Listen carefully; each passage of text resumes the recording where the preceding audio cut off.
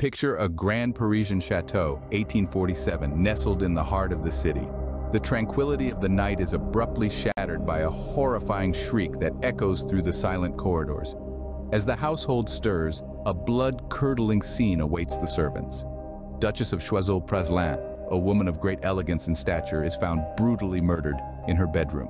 Her body bears the grisly testament of a violent struggle that leaves her unrecognizable, a sight no servant should ever have to witness. Amidst this horrific tableau, the Duke of Choiseul-Praslin remains eerily calm, his behavior a stark contrast to the gruesome scene that has unfolded. His face is a mask of calm. His eyes show no signs of shock or grief, as though he were merely an observer of the horror that played out. His actions, devoid of panic or despair but filled with eerie nonchalance, suggest something more sinister. As dawn breaks and the sun casts an eerie glow over the grand chateau, the Duke, seemingly unaffected, instructs his servants to clean up, setting the stage for one of the 19th century's most scandalous crime tales. Behind the splendor of the noble title, the Duke and Duchess's marital bond was far from flawless. Charles and Fanny, the Duke and Duchess de Choiseul-Praslin, found themselves caught in a relentless cycle of estrangement and contention. The Duke's various infidelities and his escalating fondness for the children's governess, Henriette de Luzy d'Esport, only intensified the underlying marital discord. The Duchess, however, had written in her diary many times about how deeply in love with the Duke she was. Sensing her husband was having an affair, the Duchess fired the maid and refused a letter of recommendation for future employment. That made the scandalous connection between the Duke and Henriette further push the couple to the fringe of their social circles, paving the way for a tragic demise of the Duchess. Amidst these tumultuous events, the Duke's affection for Henriette further inflamed the already raging inferno.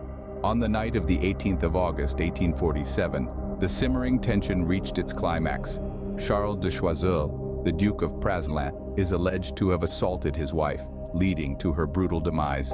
The details of this assault remain murky, concealed within the turbulent dynamics of their relationship and their opulent residence.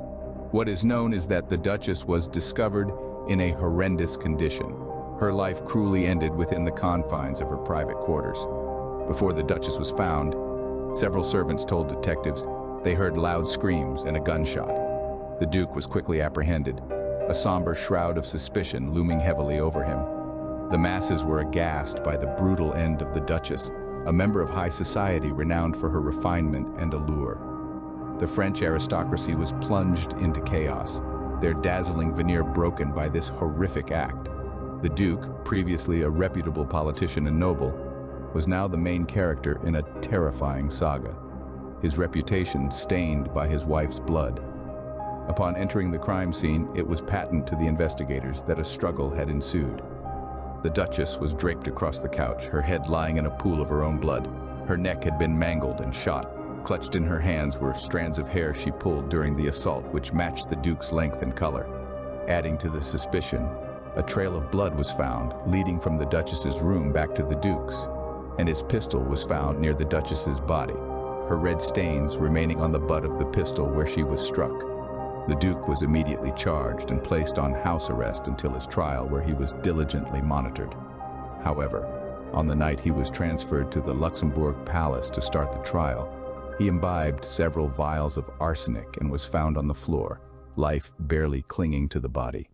Doctors arrived quickly and administered a strong emetic to counteract the poison, seemingly saving the Duke's life. But in the end, the poison had seeped too deep, and a few days later, the Duke died. Like any sensational crime narrative, the downfall of the Duke and Duchess was a hotbed for speculation and conspiracy theories. The shocking death of Charles de Choiseul, Duke of Praslin, and his Duchess created ripples through the fabric of French society, igniting a spark of rumors that soon evolved into comprehensive theories. One enduring theory that continues to fascinate suggests that the Duke, in a bid to evade the public scandal, didn't end his own life, but rather staged his death. The plot thickens with murmurs of the Duke's supposed secret escape to Central America, specifically Nicaragua. An unusual choice, one might opine, yet for a man pressed to slip away from the grips of scandal, perhaps it was remote enough. The conspiracy extends beyond a mere disappearance. Some theorists propose that the Duke lived the remainder of his life under a disguise, a shadow of his preceding self, eternally stalked by his haunting history. A thrilling story, certainly, but one bereft of solid proof. Yet the charm of such a dramatic getaway continues to engage the mind's eye. Another, more plausible theory arose, pinning the murder on the former governess of the Duchess, with the Duke ending his life out of grief or perhaps poisoned by the same maiden on a secret overnight rendezvous. Which theory do you think holds the most weight? Taking a step away from the conspiracy theories, the repercussions of the Duke and Duchess's demise on French society were profound and widespread. The scandal triggered by their tumultuous relationship and violent demise played a pivotal role in the collapse of the July monarchy. The subsequent public fury and unrest acted as a catalyst, fanning the fire of the 1848 revolution.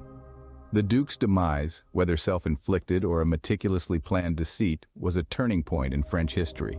The scandal-ridden end of the couple served as a potent reminder of the explosive relationship between the nobility and the general public, a relationship that was on the brink of an irreversible transformation. Thus, the Duke and Duchess of Choiseul-Praslin, both in life and death, remained at the crux of one of France's most scandalous and influential crime narratives. This cryptic entity, Marcel Francisci, a persona veiled in mystery, illicit actions, and influence. Born on the 30th of November 1919, Francisci's life was anything but ordinary. His story takes root in the tumultuous period of World War II. As a brave young man, he earned the prestigious Croix de Guerre, a French military honor, marking his first foray into a life of audacity and authority. However, peace did not mean the end of his battles. Instead, it signaled the commencement of a fresh chapter for him. Swapping the trenches for boardrooms, Francisci constructed an expansive business empire that spanned the globe.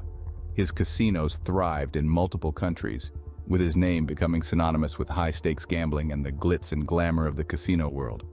However, behind the scenes, Francisci was spinning a darker web. His ties with the Corsican underworld, a notorious crime syndicate, were no secret. He used these connections to expand his influence not just in the underworld realm, but also in politics, where he became a member of the conservative Gaullist Party. Marcel Francisci was a man of many faces, each one seamlessly more dubious than the previous. His life was also marred by violence, possibly an echo of his time in the war. He was embroiled in mob conflicts in southern France, a perilous dance with mortality that he navigated with an innate sense of survival. A significant feud with a rival mob family cemented his stature in the criminal world, while simultaneously multiplying his enemies. Francisci, hero turned mob boss, found himself ensnared in a complex web of crime and power games. His life demonstrates that power, once tasted, becomes a compelling addiction, but his ascent to power was fraught with danger and treachery. Stay tuned as we delve deeper into the enigma that is Marcel Francisci, exploring his rise to power and the deadly battles he fought along the way. His moniker became synonymous with a notorious narcotics ring, the French Connection. This was not a label to be borne lightly. The French Connection was a major, infamous enterprise that enabled the trafficking of heroin between Marseille, France, and the United States. It was a syndicate that prospered on secrecy, violence, and the relentless quest for power. Marcel Francisci, the war hero turned tycoon, found himself in the vortex of this operation. His moniker was murmured in muted voices as a pivotal player in this perilous game. After returning from the war, Francisci honed his skills in smuggling, gambling, and navigating the treacherous waters of the underworld, with aid from his mentor, Joe Ranucci, who recruited him into the mafia. Thanks to several key connections, Francisci was appointed as the head of the Gaullist Party in Corsica. After Ranucci's death in 1958, Francisci took complete control, inheriting the empire of one of the world's largest heroin trafficking operations. With his new role and revenue streams, he quickly began building casinos across Europe, earning him a well-known title as Emperor of Games. With his rapid rise and expansion, he realized his competition needed to be terminated. The Guarinis, a well-established family with smuggling ties through Turkey and a list of casinos, became the next wall for Francisci to climb.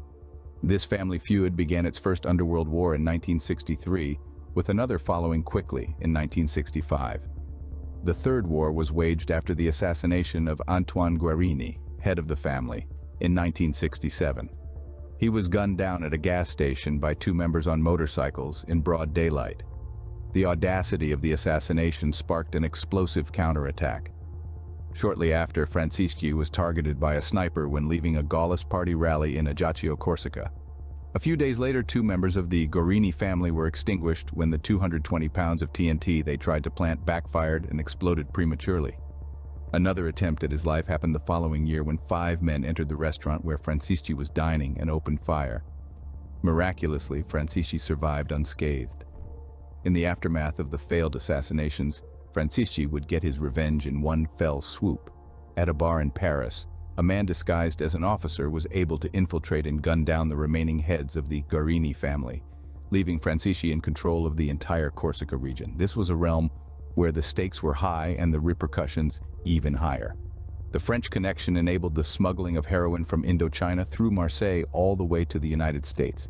It was a finely tuned apparatus, stage-managed by the Corsican mafia, and Francisci was indicted of being its head maestros.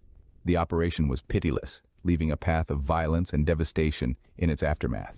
Despite the gravity of these indictments, Francisci managed to uphold a facade of respectability. Thanks to his political affairs in the public eye, he was still a philanthropist and man of the people. In the criminal realm, foes are inevitable, and he was not immune. The harsh reality of balancing life on the precipice was an all-too-common reality for Marcel Francisci. This was a man who not only braved the nightmares of World War II, but also endured several murder bids. Francisci was well acquainted with peril. His participation in the infamous French Connection drug syndicate and his bonds with the Corsican mafia marked him as a prime target. Coupled with his standing in the Gaullist party and his supremacy over a casino empire, you have a man treading on a knife's edge. But in spite of these bids, Francisci remained resolute. He continued his operations, living each day as if it were his last. Francisci's story serves as a bleak reminder of the perilous game he was embroiled in. A game where the risks were colossal and the competitors were cutthroat. A game where survival was not assured and death was perpetually lurking in the shadows.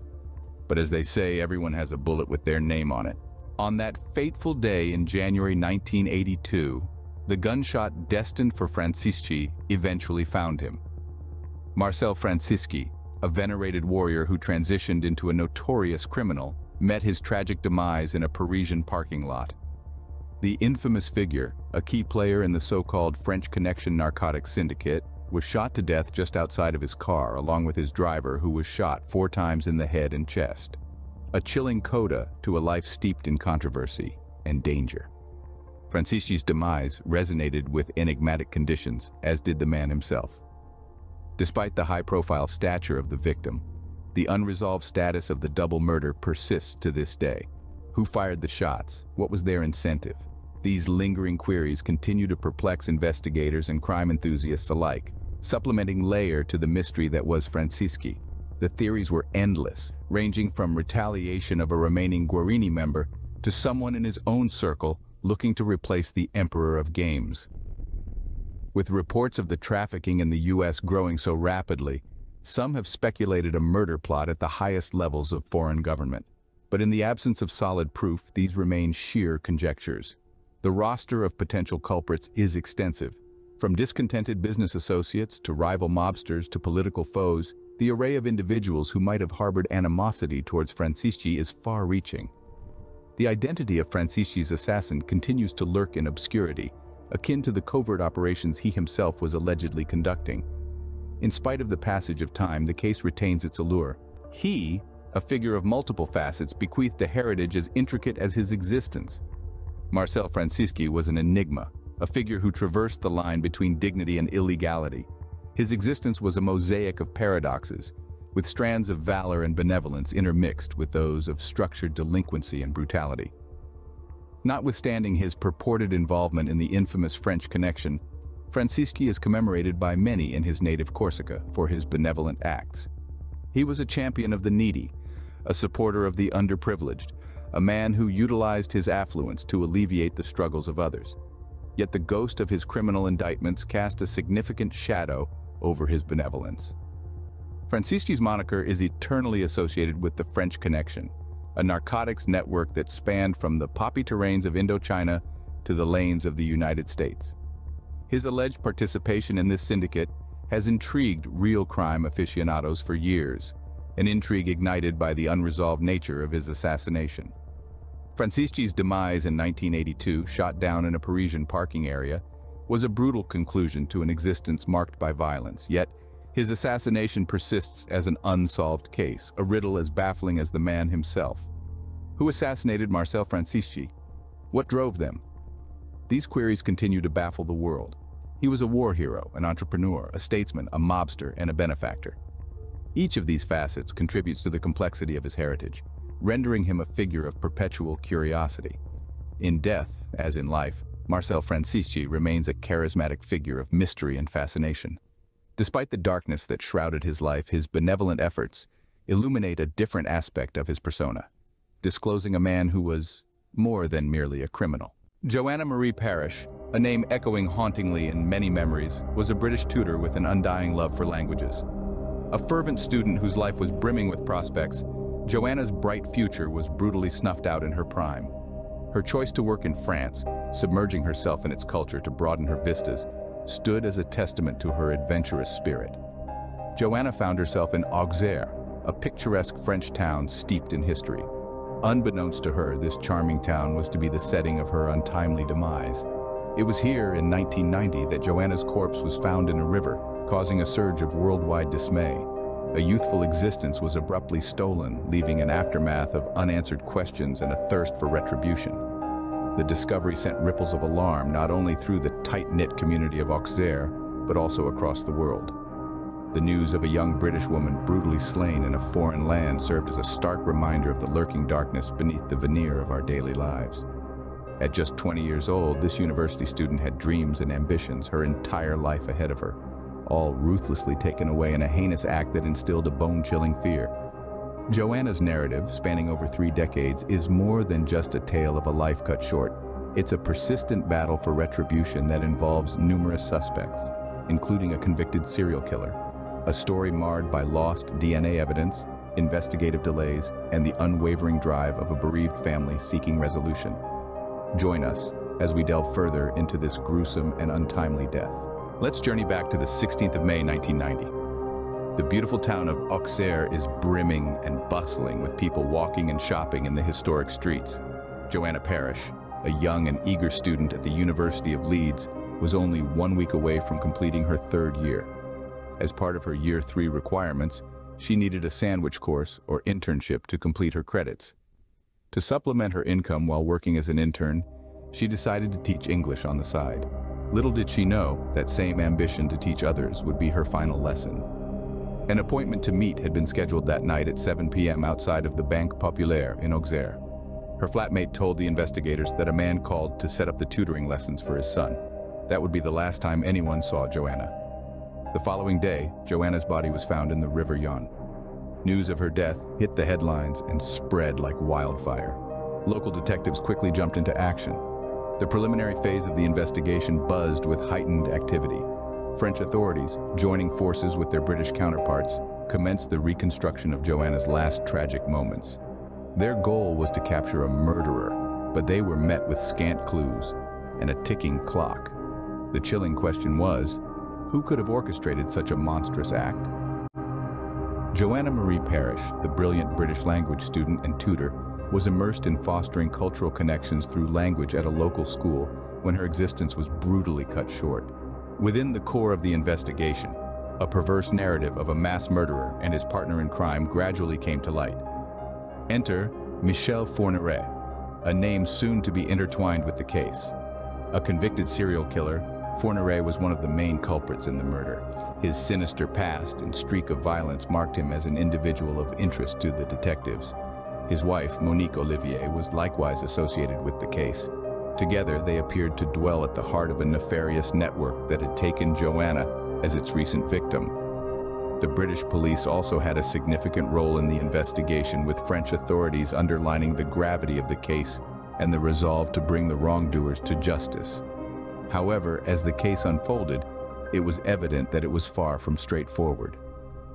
Due to the heinous nature of Joanna's death, Michel Fourniret seemed the likely culprit based on the other homicides in which he was involved.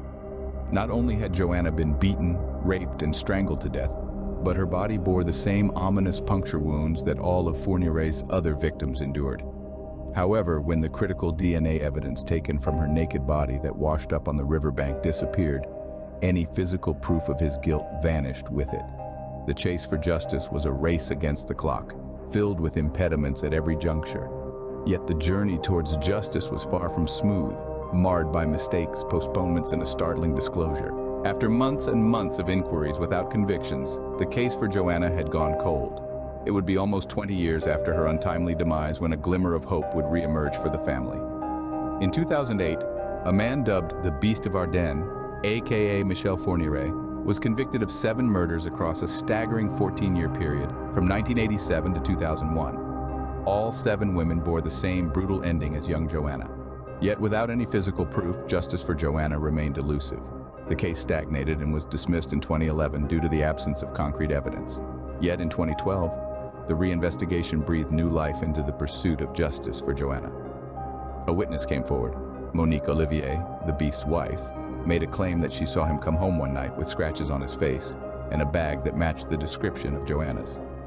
Yet again, the case hit a brick wall when she recanted her statement under the guise of duress. This was not simply another murder investigation, but a chilling descent into the realm of mass murders, a tangled maze of deceit and betrayal. In 2012, the case went cold once more and was closed. Fast-tracked to 2018, a ray of light pierced the dark veil looming over Joanna's demise. Michel Fourniret, an infamous serial killer, finally admitted to Joanna's murder. However, before he could stand trial and be brought to justice, death claimed him first. Fourniret's passing before his trial left a myriad of unresolved queries and lingering nightmares. Joanna's family was again faced with disappointment. Finally, when all hope for justice seemed lost, the last piece of the puzzle fell into place. Following years of torment, Joanna's family found themselves on the brink of retribution. It was the year 2023. The courtroom was buzzing with anticipation as Monique Olivier, the wife of a convicted serial killer who had confessed to Joanna's murder, faced trial. Monique Olivier, implicated by her late husband, Michel Fourniret, in several of his chilling crimes, was no stranger to the legal system. Yet this trial was distinct, confronting her direct involvement in the murder of Joanna Parrish. The compelling proof against Olivier was undeniable, and her conviction appeared certain. However, the journey to this verdict was riddled with complications. Missteps, mishandled evidence, and overlooked opportunities marred the investigation. The loss of vital DNA evidence was a devastating blow to Joanna's family, a harsh reminder of the bureaucratic inefficiencies that had obstructed their quest for retribution. The most significant hindrances were the delays, identifying Fourniret, bringing him to trial, and then proceeding with Olivier. Each delay was a harsh wound, magnifying the grief that Joanna's family bore. Despite these hindrances, Joanna's family displayed steadfast commitment. Their pursuit of justice for Joanna was a beacon of hope within the grim context of this case. They braved the turmoil of the trial, the twists and turns, the disappointments and triumphs, with an admirable grace and resilience. Ultimately, their tenacity bore fruit. In 2023, Monique Olivier was convicted for her involvement in Joanna's murder, triggering a wave of mixed emotions in the courtroom, with a sense of relief washing over Joanna's family. Justice, in this case, had been a taxing journey, symbolizing the unyielding quest for veracity. Joanna Parrish's tale extends beyond a felony. It exemplifies the fortitude of her family and their steadfast quest for retribution. The somber circumstances of Joanna's case, dominated by the loss of DNA evidence and protracted legal proceedings, achieved a glimmer of redemption in 2023. Monique Olivier, widow of the late Michel Fourniret, who confessed to the crime in 2018, was implicated and condemned for her participation in Joanna's murder. This conviction symbolized more than a mere sentence. It represented a hard-earned retribution for Joanna's family, a glint of optimism in their relentless pursuit for justice spanning decades. The influence of Joanna's case expands beyond legal parameters. It serves as an eerie memento of the prolonged battle for justice, of a family's fortitude that defied the tragic loss of their daughter. In the wake of an unthinkable act, Joanna's story reverberates, an eerie memento of an existence abruptly ended and hard-earned retribution. The year is 1984. A peaceful French hamlet begins like any other day, but a young boy playing in his front yard vanishes without a trace. In the quiet Vosges region, 4-year-old Grégory Villemin disappeared from the garden where he was playing. Fraught with panic and fear, his mother contacted the local police to report his absence. Later that evening, Gregory's uncle received a phone call that the boy had been taken and dumped in the Volanges River. To their horror, his lifeless body was discovered that night by local authorities. This innocent existence abruptly ended, leaving a terrifying emptiness. His lifeless body's discovery shocked the close-knit community, like a ruthless, sudden storm. The unthinkable occurred, leaving behind lasting echoes in the hushed lanes. Yet this was no typical homicide. The events around Gregory's demise were veiled in a dark, ominous mystery. Fear had been inching towards the Villemin family well before the horrific incident. Unknown letters, cryptic threats, a quiet phone call, each an eerie foreshadowing of the looming disaster. For almost 3 years prior to Gregory's abduction and murder, the family received several letters and phone calls from a mysterious man threatening revenge on his father, Jean-Marie, for some unknown transgression. These were no idle threats. The anonymous tormentor, later dubbed the Crow, from an earlier production called La Corbeau, was no benign jester. His eerie messages carried his lethal promises. One such letter, "I have taken revenge," was a chilling premonition tragically realized. The ordinary life of the Villemins in a typical French hamlet was disrupted by constant threats and their son's brutal murder. Their existence transformed into a tale of terror, doubt, and despair. The peaceful village was permanently disrupted, resulting in a haunting enigma that has perplexed France till now. Far from a mere crime, Grégory Villemin's murder became a public horror, turning personal grief into a national nightmare. A young boy, Grégory, taken before he could begin primary school, was found on the river bank of Boulogne, his hands and wrists bound with a rope and a woolen hat pulled down over his face. The inquiry into Grégory Villemin's homicide rapidly devolved into a maze of accusations and detentions, giving birth to the infamous Grégory affair.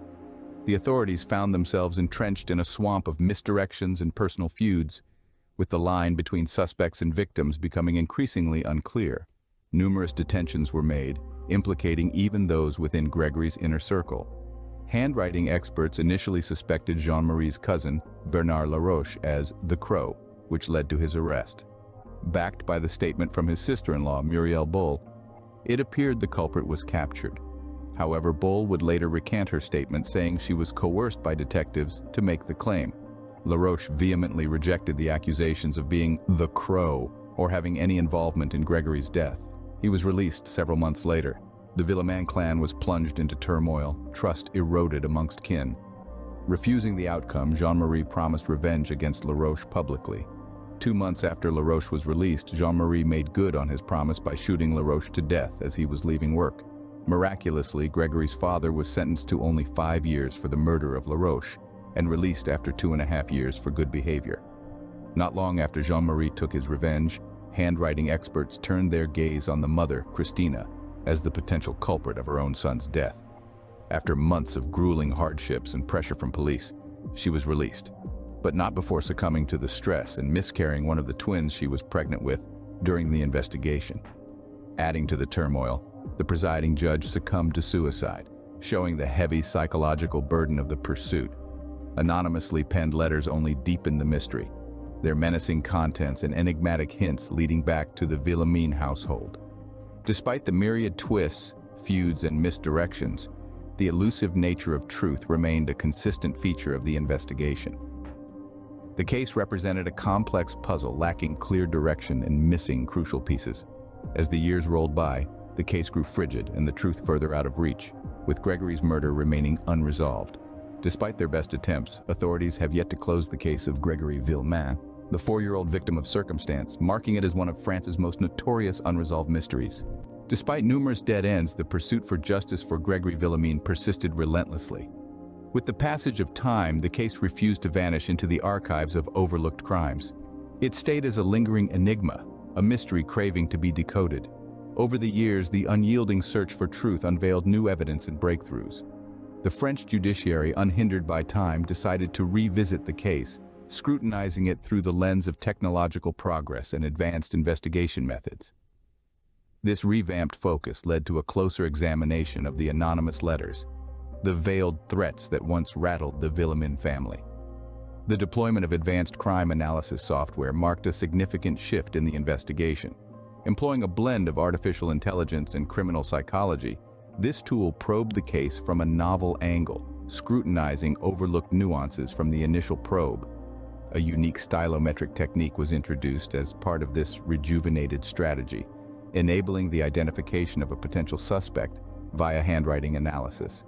Swiss experts, equipped with this method, pinpointed a few suspects. In June 2017, 3 new arrests were made in the case. The suspects, more relatives of the young boy taken too soon. Gregory's great-aunt and uncle, along with an aunt, the widow of Marcel Villemin, were taken into custody. Muriel Boll was detained too, but released within 36 hours. His aunt was let go several days later. However, the great-aunt and uncle invoked their right to remain silent. Eventually, they were released too. These continued debacles of justice, along with inconclusive DNA evidence tested from the rope used to bind young Gregory, dragged the investigation further into the abyss. The case had witnessed multiple arrests and dismissed charges, and the path to justice was strewn with misdirects and disillusionment. Nevertheless, the relentless search for truth persevered. The case of Grégory Villemin, with its tangled maze of leads and disputes, continues to baffle.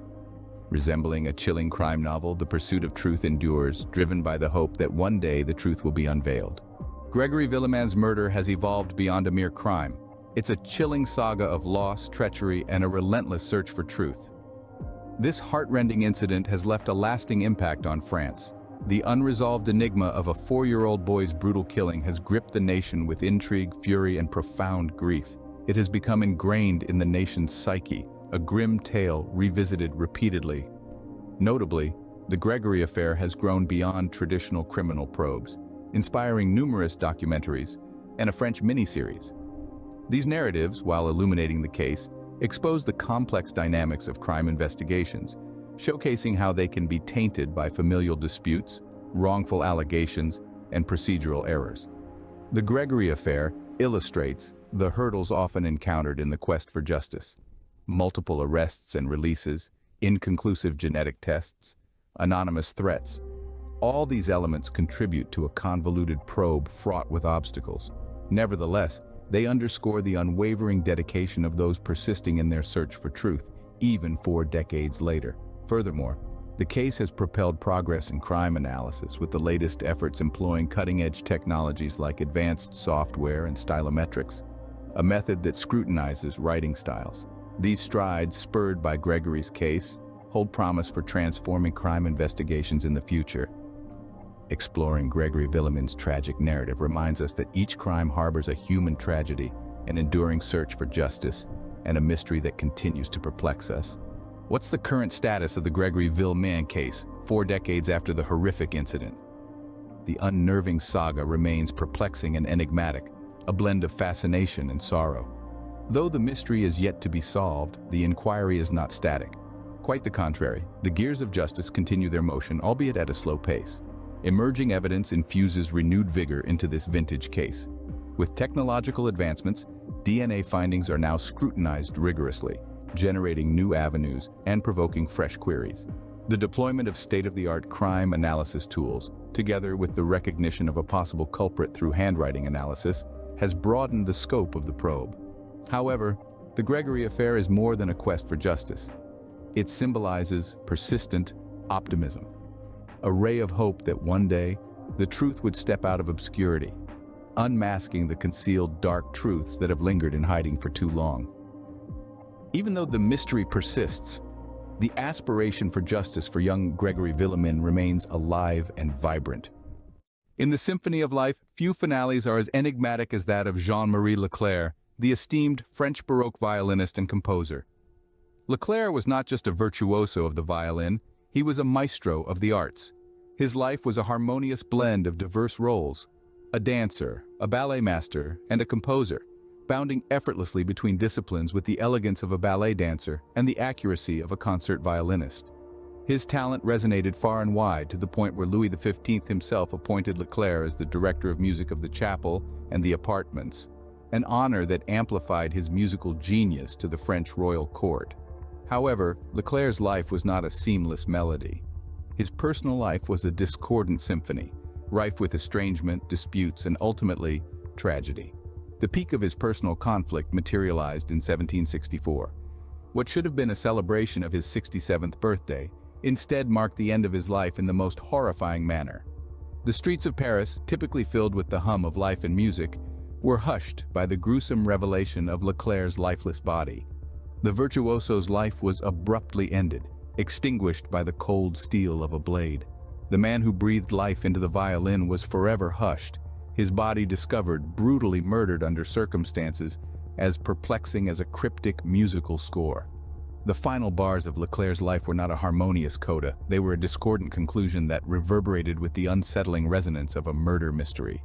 As the news of his demise spread, Paris grieved the loss of its musical virtuoso, and the world of music was deprived of a maestro. Leclair's life was a symphony of melodies, but his demise, a cacophony of unsolved mysteries. When a luminary meets a tragic fate, the roster of suspects often mirrors their complex life. In the scenario of Jean-Marie Leclair, a celebrated French Baroque violinist and composer, 3 individuals were the primary focus of the investigation. Since he was found just outside of his front door, stabbed 3 times in his chest and stomach, detectives surmised that the culprit was someone Leclair would have known. The first suspect was the gardener. Could he just be an innocent bystander who unfortunately discovered the horrific scene? Or rather a ruthless murderer attempting to deflect suspicion? As the first to find Leclair's lifeless body, an event that would indelibly mark him, it was only natural to question his innocence. Did he simply stumble upon the crime, or was he in fact the perpetrator? This remains a mystery. The plot thickens with Leclair's estranged wife, not only his partner in life but also his engraver. Their relationship was anything but smooth, and their separation only added to the rising smoke of suspicion. She had both motive and opportunity, but did she possess the means? Finally, we consider the quarrelsome nephew. As we know, family spats can spiral into chaos, and in Leclair's situation, it might have led to his demise. The nephew was known to have had heated disagreements with Leclair, incidents fiery enough to raise suspicions. Could a family dispute intensify to a lethal climax? Each suspect was tied to Leclair, each had a plausible reason to wish him harm, and each was under the investigative spotlight. But who, if any, transformed their malice into a fatal act? The bonds Leclair had with each suspect were complicated, entwined with both personal and professional associations. The gardener, the wife, the nephew, the stage was now set for investigators to begin the next act on this murderous menage.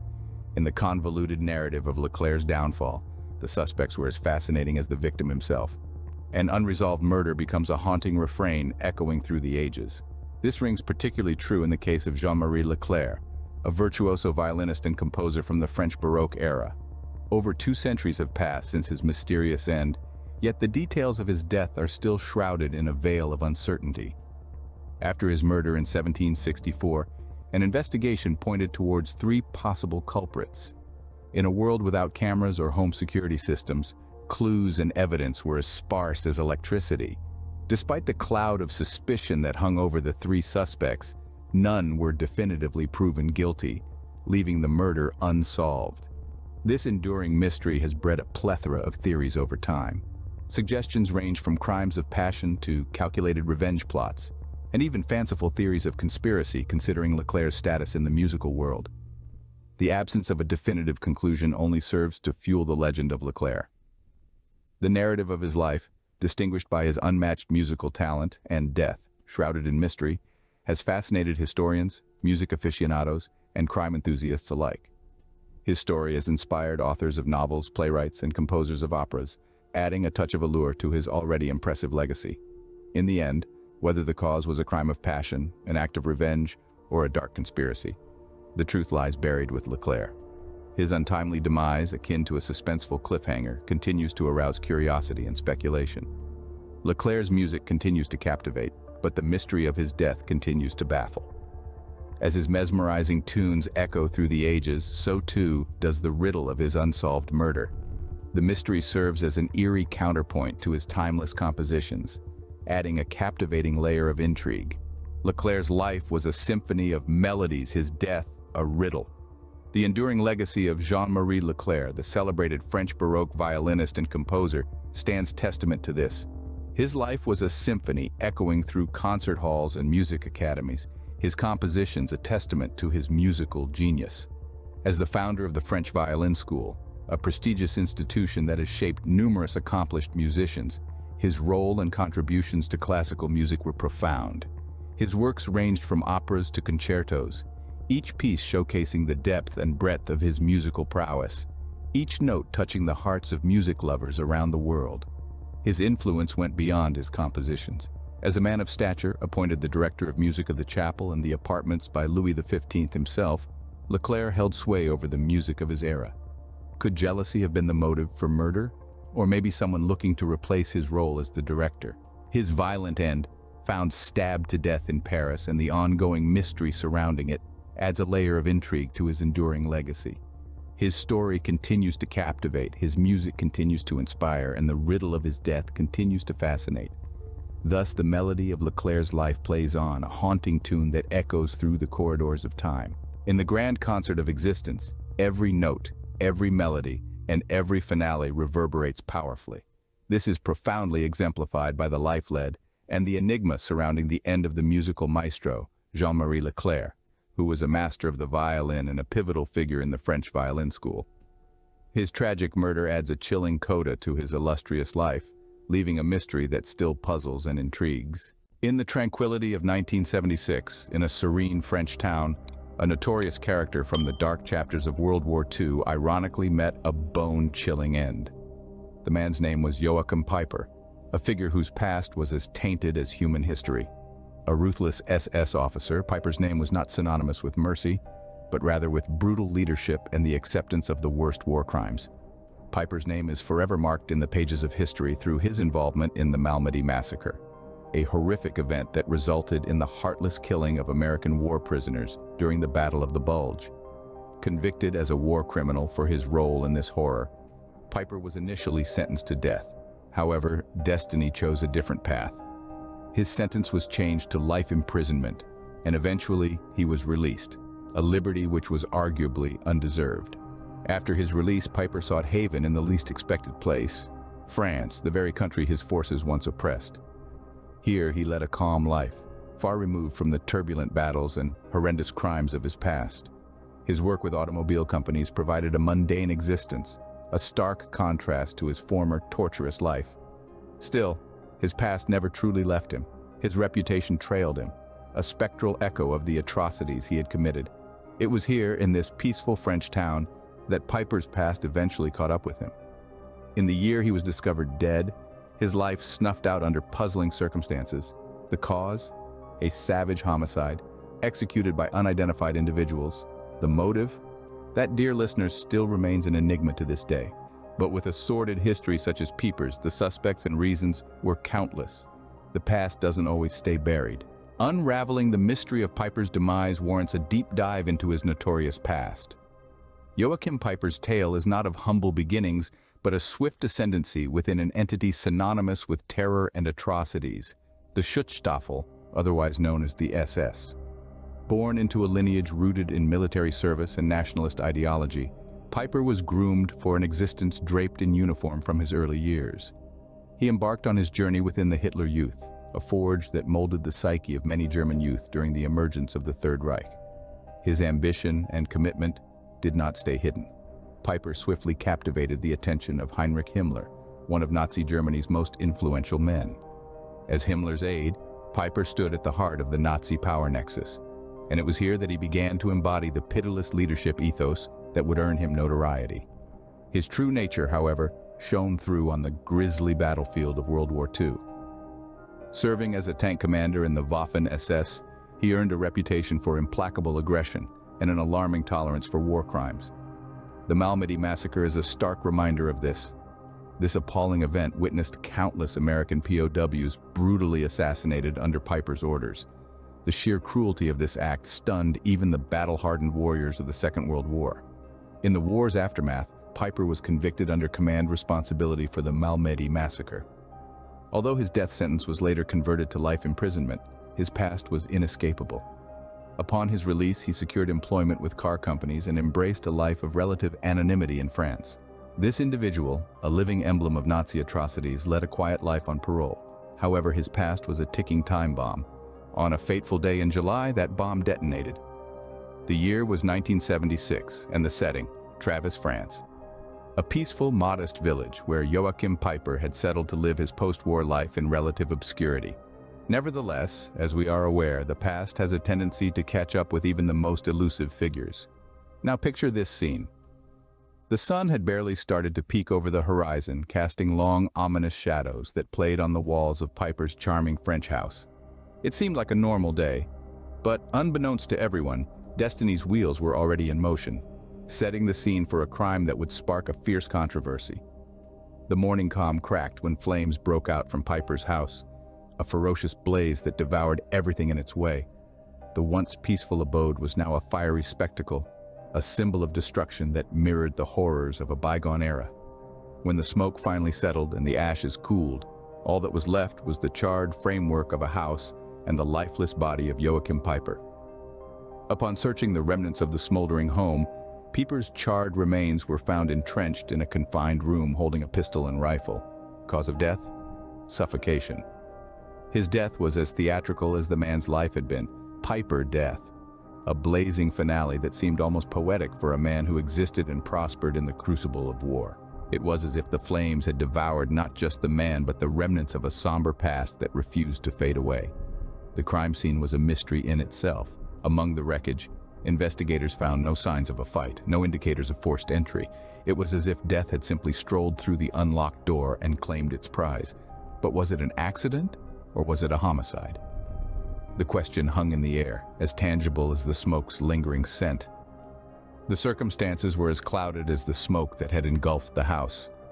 The only certainty was that Joachim Peiper, the notorious SS officer, the man who had once wielded power in a war-ravaged world, had met an untimely but well-deserved demise. In a fiery end befitting a man of war, Peiper was snuffed out. But who ignited the flame? Following the demise of Peiper, a flurry of conjecture took the center stage. Who possessed the motive, the capacity, and the chance to eliminate a former SS officer living in the shadows of the rural areas in France? Was it the anti-Nazi activists, the discontented local inhabitants, or an individual nursing a personal vendetta? In the aftermath of the Inferno, the anti-Nazi group named the Avengers claimed responsibility for the murderous blaze. However, with any evidence burnt to ashes, no individuals were ever arrested. Some detectives weren't even convinced that it was Peiper who died in the flames. Regardless, the fiery conclusion of Joachim Peiper is an enigma that continues to perplex the world. Despite investigations and a claim to rights, the identity of the individuals responsible for Peiper's end remains a conundrum. Peiper, in his lifetime, shifted from a heartless SS officer to a contentious figure in death, yet his mystery persists. His perpetrator might have muted him, but they were unable to wipe out his ominous legacy. Envision a family of 4 evaporating into the ether, barely leaving behind a trace of their existence. This is the bewildering chronicle of the Godard family's vanishment. In France's core, September 1999, the Godards, an apparently typical household, disappeared from their home, never to be found. The head, Yves Godard, an esteemed doctor, his second spouse, Marie-France, and their 2 young children, Camille and Marius, were seemingly consumed by the abyss.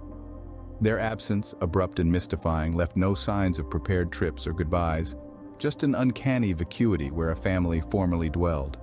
Acquaintances, kin, and neighbors were left wrestling with the eerie silence that supplanted the usual commotion of the Godard residence. The story of their vanishment could induce chills in even the most stoic investigator. Yves Godard was last beheld sailing with his progeny. His wife's conspicuous absence from this journey would later loom ominously over the investigation. As the hunt for the Godards escalated, suspicion started enveloping Yves. A dreadful find in his van, blood and morphine traces.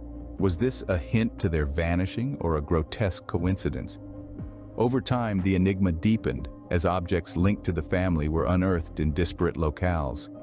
It seemed as though an entity was purposefully dispersing clues, leading to more queries than resolutions. Several witnesses claimed to have seen Yves and the 2 children in the few days after their initial vanishing act. One owner even testified they rented a place from September 7th through the 14th for them. From there, the boat the family rented, the Nick and the family seemed to disappear into the watery abyss.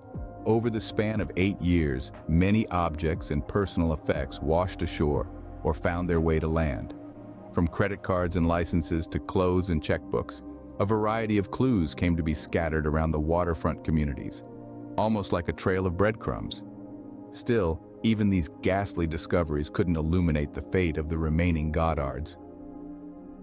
Their sudden absence was eerie enough, but the surfacing of these peculiar clues, they transformed the case into one of the most confounding mysteries of the past century. As the Godard clan's final actions were meticulously dissected by detectives, an eerie tale began to unfold. The family abode, previously a haven of joy and warmth, had transformed into a bleak crime scene. Analysts discovered blood residue, a sinister indication of the calamity that struck the Godards. In a shocking revelation, the blood found at the home was that of the missing wife, Marie-France. Was the impromptu sailing excursion a simple getaway from the scene of the crime? It presented a silent testimony of a morbid destiny, a horrific scene depicted in hues of red and despair. However, the trail of disturbing evidence didn't conclude there.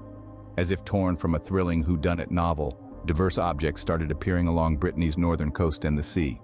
These possessions associated with the vanished family hinted at a calculated dissemination, a mystery-laden path guiding detectives on a futile pursuit across the rocky shoreline and the unpredictable ocean. Among the discovered belongings were personal items revealing a spine-chilling image of the absent family. One such find was a skull fragment pulled from a seashell boat. Upon examination, it was identified as Camille's, a heartbreaking discovery that screamed for justice. However, each find was like a spectral murmur, a muted cry reverberating across the tumultuous sea and the wind-lashed cliffs of Brittany. Then in 2006, 7 years after their disappearance, a significant lead in the case was discovered. However, this unsettling revelation created more problems than solutions. Each new piece of evidence further intensified the mystery. Where was the Godard family?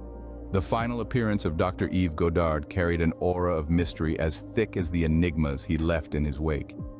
This cryptic French physician, recognized by many yet comprehended by a select few, was last seen embarking on a family nautical journey. Yet, his companionship was as baffling as the enigma of his vanishing. Accompanying Godard were his 2 young kids, oblivious to life's conundrums, while his wife, his sworn life partner, was notably missing. This discrepancy prompts us to ask, where was Mrs. Godard? Why didn't she join the family voyage? Was her absence due to a lack of interest in seafaring, or was there a darker motive? The disappearance of the Godard family transcends a typical vanishing act.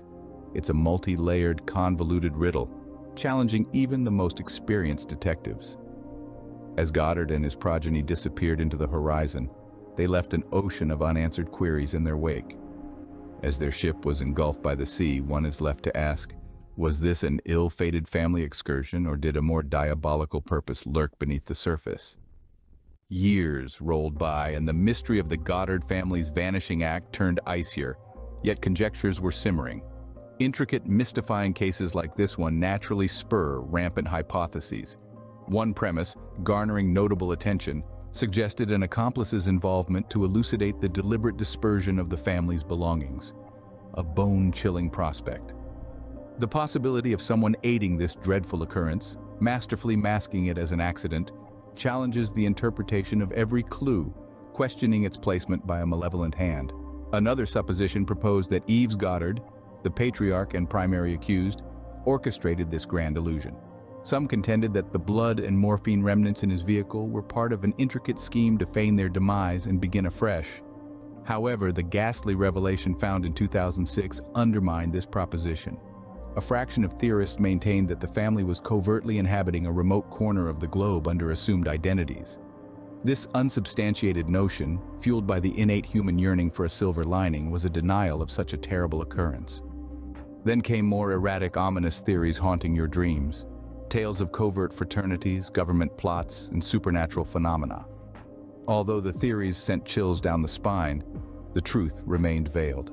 In 2006, a macabre find led to a significant stride in the Godard family's unsettling vanishing case.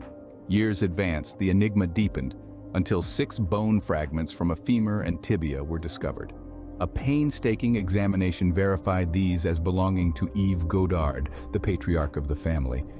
This shocking discovery sparked a fresh barrage of speculation, yet falling short of any definitive conclusion. The lingering queries were, what was Yves's real fate? How did his remains disperse across Brittany's north coast and the ocean? Moreover, the eeriest inquiry of them all, what transpired with his wife and kids? The Godard family paradox was officially concluded in 2012. Closure is a strange term indeed in this context. The probe ceased, records archived, and the relentless quest for truth put on hold. But did it result in genuine closure? For the observers, the hopefuls, and primarily for those who held the Godards dear, closure remained distant.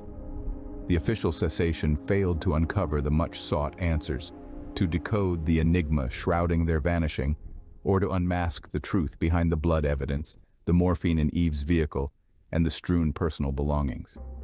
The Godard family's vanishing is a chilling testament to a lack of concrete evidence perpetuating a puzzle. A tantalizing mystery wrapped in layers of supposition, uncertainty, and intrigue. Whether it was a heart-rending mishap, a premeditated homicide, or an entirely different occurrence, the Godard family's vanishing persists as one of the most disturbing unresolved mysteries to this day. The concluding judgment appears to be a chilling silence, a resonance of queries that may forever remain unanswered.